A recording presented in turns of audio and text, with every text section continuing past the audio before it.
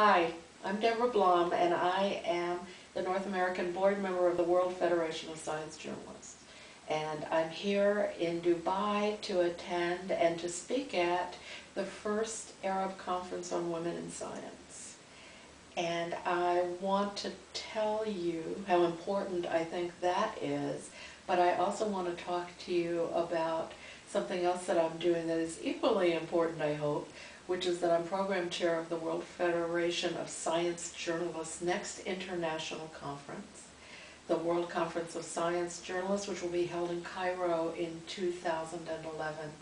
This is a partnership between the Arab Science Journalists Association and the National Association of Science Writers US, and we are working together to build a conference that will, we hope, engage science journalists from around the world. We hope that it will match the attendance of the previous conference, which was held in London June 2009, and which had 1,000 science journalists. I'm chairing an international committee to build that program now.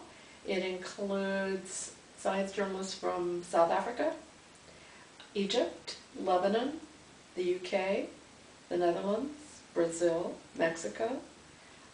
I'm going to forget something.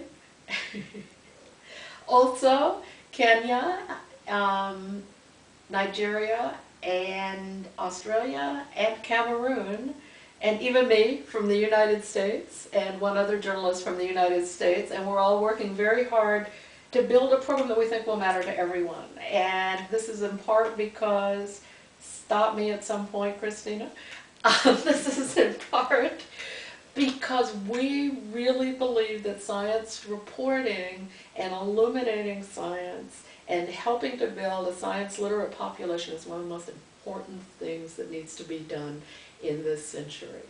Because science, technology, environment, health, the way that we are changing the world needs to be explained and illuminated and interpreted, and there's no one who works harder and cares about that more than science journalists in just about every country in the world. And we hope to bring together all that talent and all that interest and do something world transforming in Cairo. So we want you to come.